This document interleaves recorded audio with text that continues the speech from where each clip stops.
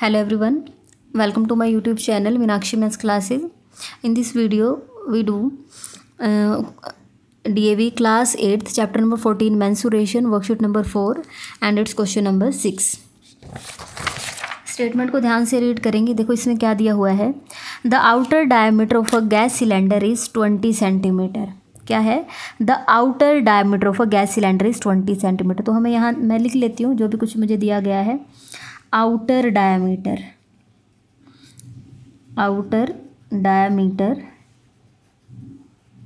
ठीक है of cylinder, उसको हमें कितना दिया गया है वो 20 centimetre. Find the cost of the painting of its outer curved surface area. कौन सा निकालना है हमें?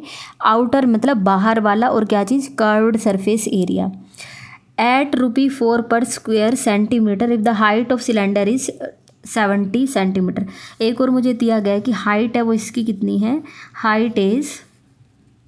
हाइट को h से रिप्रेजेंट करते हैं और वो हमें दिया गया है 70 सेंटीमीटर. तो अभी तो आप यहाँ देखें कि इन्होंने जब बोला है कि आउटर कर्व्ड सरफेस एरिया, तो मुझे outer curved surface area find करना है. मैं यहाँ लिख देती हूँ आउटर कर्व्ड सरफेस एरिया, ठीक है, ऑफ सिलेंडर. अब आप देखो सिलेंडर में कर्व्ड सरफेस एरिया, चाहे वो इनर हो चाहे वो आउटर हो, फॉर्मूला तो उसका वही होता है 2πr/h. ठीक है. अब आप यहाँ से देखो, आपको r भी चाहिए और h भी चाहिए. h तो हाइट तो आपको दी गई है 70 सेंटीमीटर, लेकिन आपको r नहीं दी गई है. तो आप यहाँ पर पहले तो क्या फाइंड करेंगे? रेडियस. आउटर डायमीटर दिया गया है तो मैं आउटर रेडियस फाइंड करूँगी. ठीक है, आउटर रेडियस. आउटर रेडियस को हम स्मॉल r से रिप्रेजेंट करते हैं, और हमें पता है रेडियस क्या होती है. डायमीटर होता है कि जब आप सर्कल का सेंटर में से पास होता है, जो कंप्लीट होता है वो तो होता है आपका डायमीटर. ठीक है, देखो मैं आपको बता देती हूँ एक बार.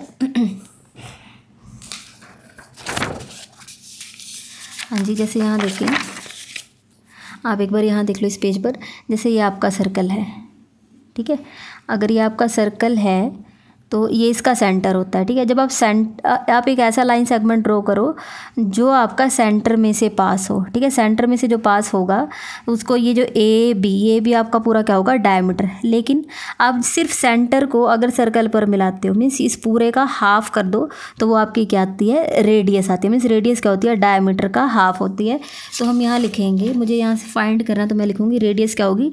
डायमीटर का हाफ. तो डायमीटर 20 है, इसका हाफ करेंगे मतलब 2 से डिवाइड कर दो. 2 1 are 2, 2 1 are 2, 0. तो ये कितना आ जाएगा? 10 सेंटीमीटर. ठीक है, लेकिन अब आप यहाँ देखो, आपको एक ये थोड़ी सी ये कन्फ्यूज़न होगी कि पहले वाले किसी क्वेश्चन में आउटर नहीं लिखा गया है ना. पहले वाले क्वेश्चन में किसी में भी आउटर नहीं लिखा गया, इसमें आउटर क्यों स्पेशल मेंशन किया गया? मैं ये वाला आपका डाउट एक बार क्लियर कर देती हूँ. आप यहाँ देखें, मैं आपको थोड़ा सा यहाँ पर ऐसे एक्सप्लेन करने की कोशिश करूँगी. जैसे मान लीजिए ये मैंने एक नोटबुक लिया, ठीक है, थोड़ी सी इसकी यहाँ देखो, ये इसकी विड्थ है थोड़ा सा, तो ये चौड़ी है. ठीक है, तो हम क्या करेंगे, इसको मैंने ऐसे फोल्ड करके एक सिलेंडर बना दिया. ठीक है, आपने देखा होगा, हम ऐसे इसको फोल्ड कर दें तो ये सिलेंडर ही बन जाता है. ठीक है, अब आप यहाँ से देखो कि ये जो सिलेंडर है यहाँ पर एक सर्कल होता है. ठीक है, ये अच्छे से फोल्ड नहीं हो रहा है, लेकिन आप इसको यहाँ पर सर्कल ही मानना ये. ठीक है, सर्कल. लेकिन अब आप यहाँ से देखो, एक सर्कल तो मुझे अंदर नज़र आता है ये वाला. ठीक है, लेकिन यहाँ से देखो ये थोड़ा सा यहाँ पर इसकी विड्थ है. ठीक है, अब आप यहाँ से देखो, अगर आप ऊपर से इसको ऐसे देखेंगे तो आपको एक रिंग जैसा नज़र आ रहा है ना, ऐसे रिंग जैसा नज़र आ रहा है. ठीक है, तो आप यहाँ से देखो, अगर ये हम अगर ऊपर से देखते हैं तो ये हमें कुछ ऐसा नज़र आता है ना यहाँ. ठीक है, कुछ इस तरीके का नज़र आएगा. तो आप यहाँ से देखो, जब आप सेंटर को अंदर यहाँ पर अंदर वाले सर्कल में मिलाते हैं तो इसको तो आप बोलते हो इनर रेडियस. लेकिन जब आप इसी सेंटर को बाहर वाले सर्कल पर ऐसे मिलाते हो तो ये आपकी आउटर रेडियस होती है. मीन्स ये आपको कहाँ? बाहर वाले बड़े सर्कल की नज़र आएगी. ठीक है, अब आप यहाँ से देखो,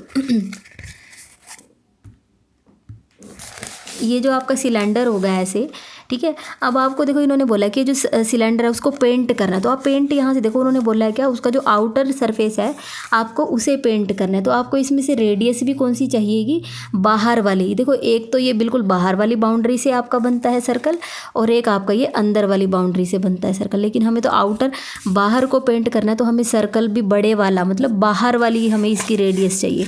ठीक है, तो ये इसको हमने ऐसे यूज़ किया है। तो आपको क्लियर होगा कि आउटर रेडियस, आउटर क्यों बोला, क्योंकि आउटर साइड से ही उसको पेंट करना है। ठीक है, तो अब हम इसमें निकालेंगे outer curved surface area of cylinder. ठीक है, तो यहाँ लिखो 2, पाई की जगह लिखेंगे 22/7, रेडियस हमारे पास है 10 और हाइट है हमारे पास 70। इसको बस कैंसिल कर लो, 7 1 जार 7, 7 1 जार 7 एंड 0। ठीक है, मल्टीप्लाई करेंगे तो कितना आएगा, यहाँ से 10 और 10 मतलब 2 zeros आएंगी। ठीक है, और यहाँ पर 22 को 2 से मल्टीप्लाई करेंगे तो 44 सेंटीमीटर स्क्वायर। तो ये तो हमारा इसका outer curved surface area find हो गया। लेकिन आप अपने क्वेश्चन में देखो, क्वेश्चन में आपसे क्या पूछा गया है। ठीक है, आपने इसका बाहर वाला तो ये सरफेस निकाल लिया कि ये जो आपका सिलेंडर है, आपके सिलेंडर में ये जो बाहर वाला सरफेस है, ये बाहर वाला सरफेस है, इसका आपको यहाँ पेंट करना है। आपने ये जो बाहर वाला सरफेस है इसका एरिया तो फाइंड कर लिया, लेकिन आप इसको किसी से पेंट करवाएंगे, तो पेंट किसी से करवाओगे तो उसकी कॉस्ट निकलेगी। तो इन्होंने पूछा है find the cost of painting it's outer curved surface area. ठीक है, तो हम यहाँ लिखेंगे cost of painting, cost of painting. ठीक है, तो उसके लिए आपको क्या करना पड़ेगा, जब बाहर से हम पेंट करवा रहे हैं तो आउटर कर्व्ड सरफेस एरिया को मल्टीप्लाई करना पड़ेगा कॉस्ट से, और कॉस्ट जो आपके क्वेश्चन में दी गई है एट ₹4 पर स्क्वायर सेंटीमीटर, मीन्स ₹4 से, देखो यहाँ पर भी स्क्वायर सेंटीमीटर बोला गया और आपका भी स्क्वायर सेंटीमीटर, मीन्स हम डायरेक्ट मल्टीप्लाई कर सकते हैं। तो इसको 4 से मल्टीप्लाई कर देंगे तो हमारा आंसर आ जाएगा 2 zeros ऐसे ही लिख देंगे, 4 4 जार 16, 1 4 4 जार 16 + 1 17। तो यहाँ से कॉस्ट आ जाएगी ₹17,600। ठीक है, तो ये आपका क्या आ जाएगा, आंसर आ जाएगा। तो यहाँ पर हमने इस वीडियो में आपको मैंने क्वेश्चन नंबर 6 करवाया है। ये क्वेश्चन 6 कंप्लीट हो गया है। नेक्स्ट हम इसके बाद करेंगे क्वेश्चन नंबर 7। क्वेश्चन नंबर 7 में देखिए क्या है, पहले एक बार स्टेटमेंट को ध्यान से देखो।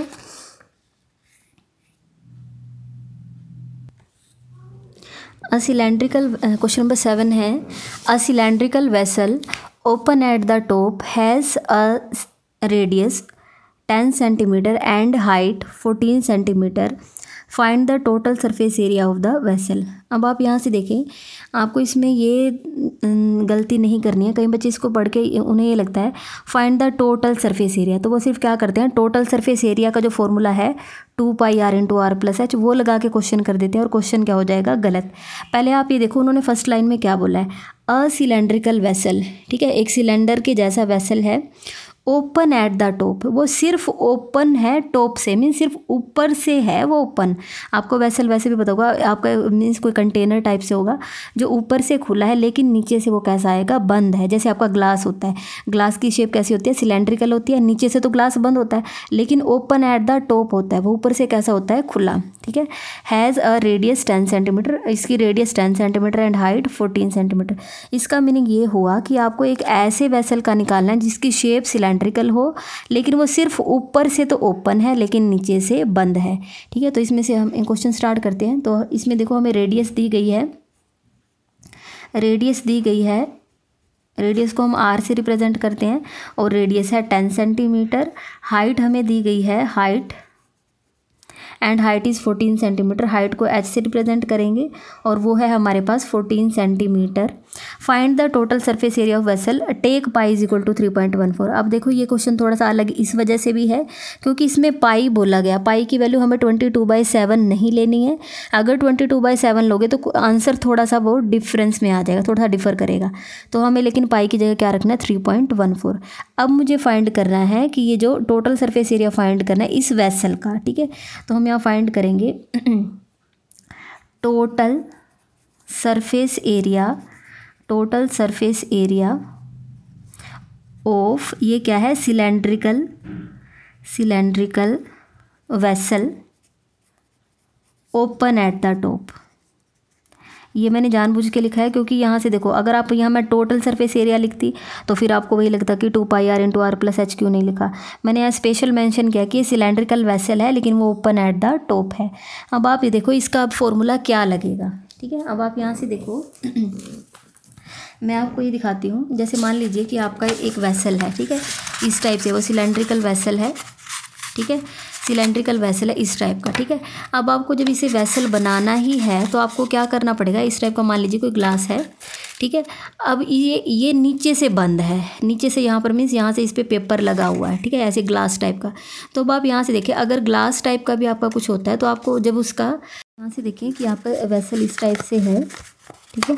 अब इसमें देखो वेसल ऐसा है तो वेसल आपका किस टाइप से होगा, यहाँ से देखो ये तो है ही है, ये वाला सरफेस तो है ही आपका, यहाँ से ये ऐसे राउंड सरफेस है, ये तो है ही है।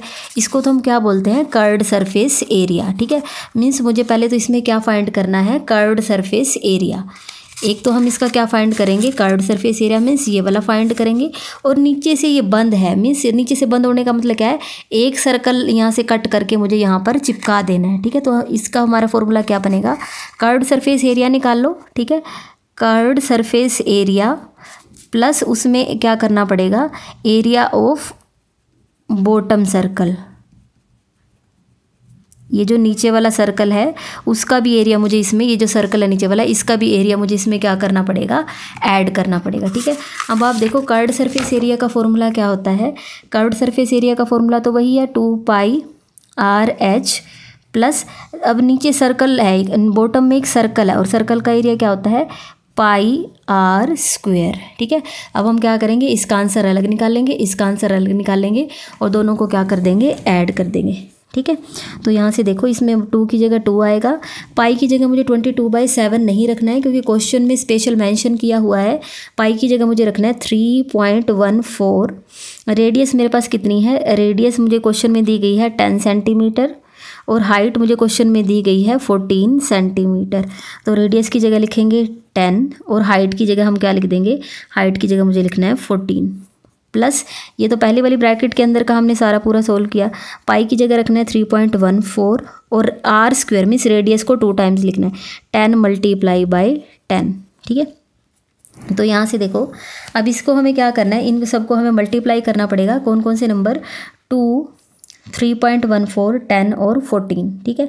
आप ऐसा करो, मान लीजिए कि यहाँ पर डेसिमल है ही नहीं है, ठीक है, क्या यहाँ पर ये डेसिमल नहीं है, तो 2, 314, 10 और 14 को मल्टीप्लाई करेंगे, इन सब को मल्टीप्लाई करके हमारे पास आएगा 87920।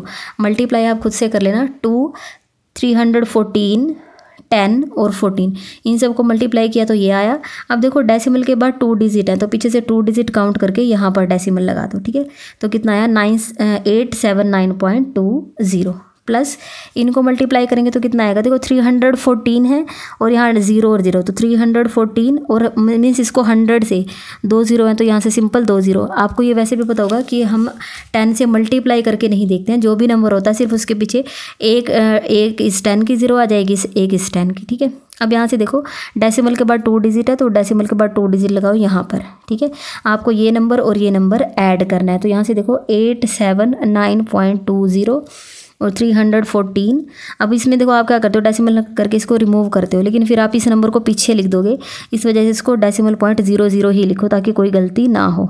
इनको ऐड करेंगे तो कितना आएगा, 023191193.20, ठीक है। इनको ऐड किया तो 1193.20, ठीक है। ये हमारा क्या है, एरिया है। एरिया आपका स्क्वायर यूनिट में होता है, सेंटीमीटर है तो हम क्या लिखेंगे, cm⁻², ठीक है, या फिर आप लिख सकते हो स्क्वायर सेंटीमीटर। तो आपका यहाँ पर आंसर आ गया 1193.20 सेंटीमीटर²। तो ये आपका हो गया क्वेश्चन नंबर 7। इस वीडियो में हमने क्वेश्चन नंबर 6 और 7 किए हैं वर्कशीट नंबर 4 के। अगर आपको वीडियो अच्छी लगी है तो आप वीडियो को लाइक करें, मेरे चैनल को सब्सक्राइब करें और अपने फ्रेंड्स के साथ शेयर ज़रूर करें। Thank you so much.